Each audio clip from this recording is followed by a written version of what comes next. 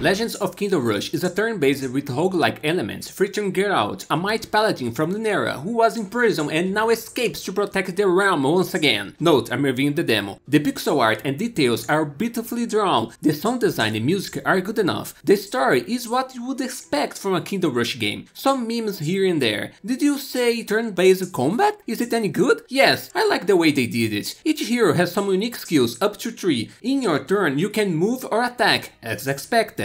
You have a timeline so you can see which unity will go after the other. The roguelike element is present when selecting a map. You get a different layout every time you start a new one. When moving from point A to B, you get some random event. That can turn out to be good or bad, is up to luck. Overall, it was a good experience. The roguelike element is a good plus. It will make each playthrough somewhat unique. The game final score is 8 out of 10.